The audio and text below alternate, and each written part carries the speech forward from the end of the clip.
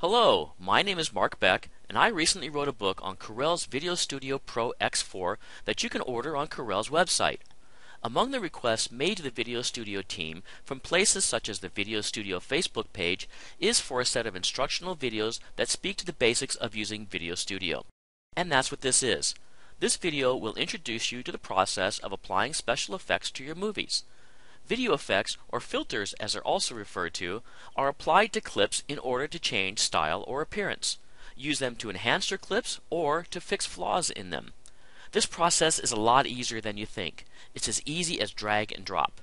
Video effects can be applied to individual scenes or an entire movie. You can apply multiple effects, and even the way they are ordered might change the look of the scene. Let's try some out. In VideoStudio Pro X4, I have a single movie of a city scene I'm going to use. I'm going to add some weather effects. Because it's all in a single scene, the effects I add will apply to the entire movie. If I had multiple scenes, effects will be applied to individual clips instead. Go to the vertical bar between the preview window and the gallery and select the FX icon. The gallery will display all the filters VideoStudio contains. In the drop-down list at the top, you can narrow down the list into different categories. Choose Special. This is where all the weather effects are. By simply dragging and dropping one at a time in the following order, add the cloud, lightning, rain, and wind filters right onto the timeline clip like this.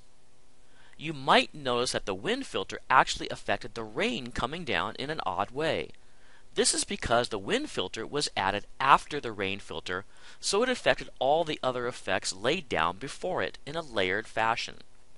Let's adjust this by changing the order of the effects. Double-click the clip in the timeline to bring up the Options panel. The Options panel will display the appropriate tools depending on what item you clicked on to open it. Here it should open to the Attribute panel. If it doesn't, click the Attributes tab to bring it to the forefront. Here you'll see the list of filters you added in the order you added them.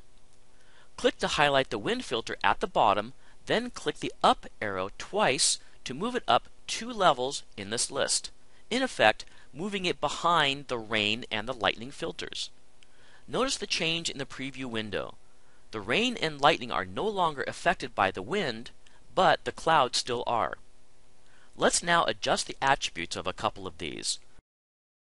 Select the lightning filter in the list. Click the drop-down arrow to the left of Customize Filter. We'll discuss the Customize Filter feature in another video. Not all filters have this, but this list displays several pre-made customized versions of this filter. Double-click the one in the upper right corner. Notice how the lightning filter has changed its attributes in the preview window. You can also adjust the other filters the same way if you like. I changed the rain choice too. Now rewind and play your movie to preview it. There you have it. To learn more about VideoStudio Pro X4, I suggest subscribing to the VideoStudio channel on YouTube, join the conversation on Facebook.com/VideoStudio, or take a look at my new book, which again you can order from Corel.com.